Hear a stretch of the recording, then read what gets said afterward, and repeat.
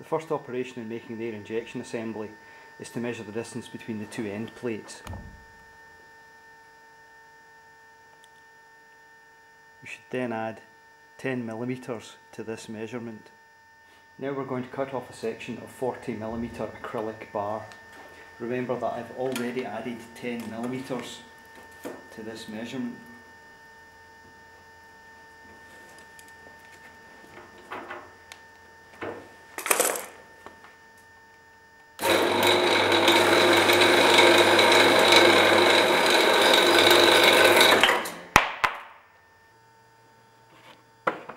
To make the air injector housing, you should take your piece of bar and drill it out right through with an 11.5mm drill. Then turn it round and bore it out with a 16 and then a 20mm drill, leaving 11mm on the end so that you've got enough room to tap it with a 1/4 BSP tap.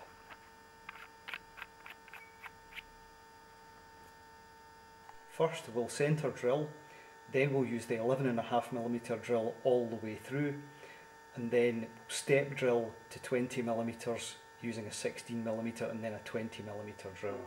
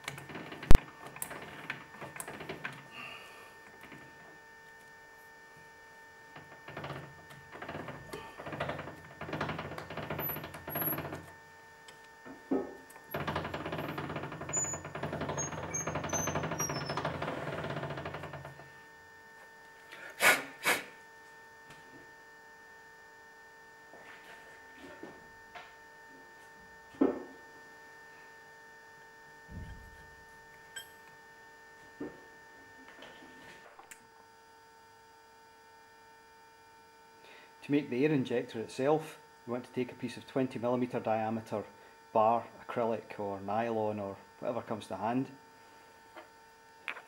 Put it in the housing and then basically just add an inch in length. At this point you should hold the bar firmly in the housing and mark off where it enters the housing.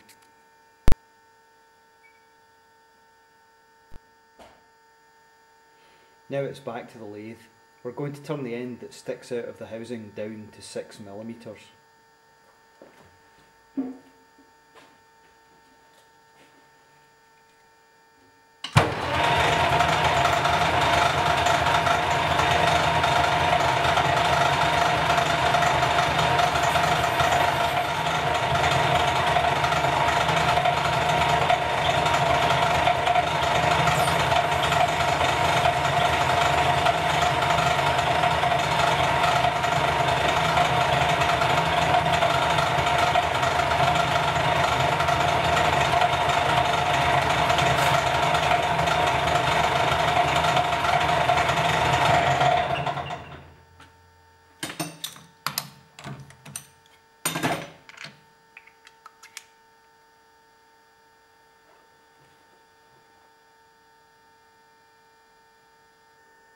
Now that we have the injector in the housing, some of you may be wondering, how I plan to mark out this curvature on the end of the housing.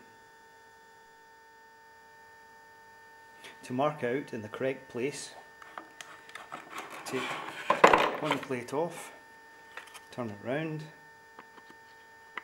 insert the housing and injector, and there you can see where to mark off. Take a felt pen, holding the housing steadily against the plate, mark off both sides without moving the housing.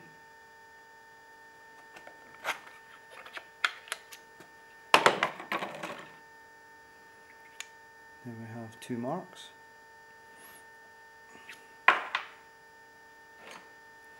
Using a straight edge, carry the lines on.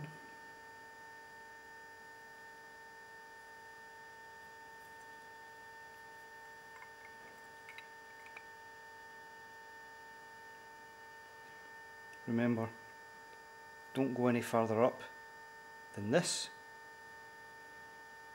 because you don't want to cut into the area that contains the thread.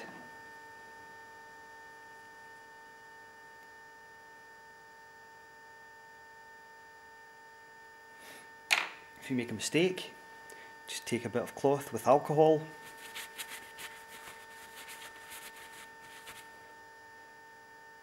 mark it out again. Now that you've marked out the housing, don't just cut in a straight line down here. Use the outside of the housing as a guide.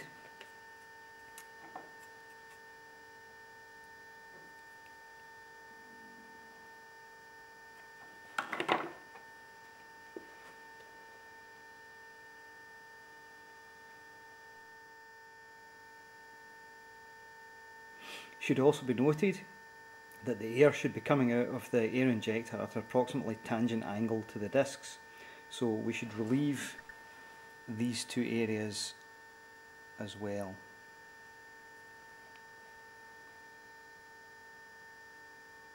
First, however, we need to remove the majority of the material with a hacksaw, because the blade simply isn't deep enough to cut right through in one pass.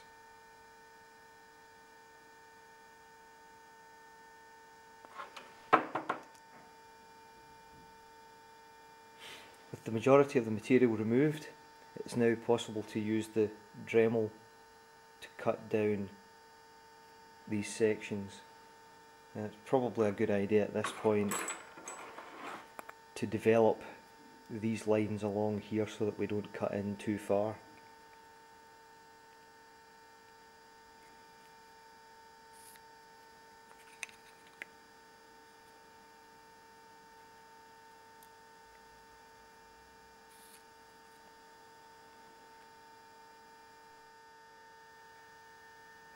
Once again, remember your eye protection for this.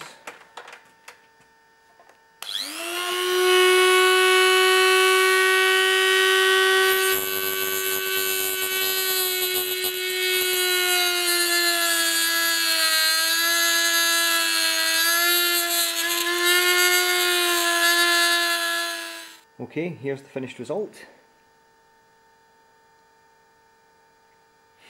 You don't need to go right all the way up to the end. It's quite difficult to get the Dremel tool into the end.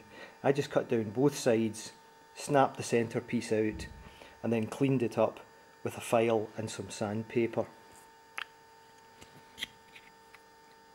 Now we can see that once we drill the hole for the air, it will have a clear path out onto the discs.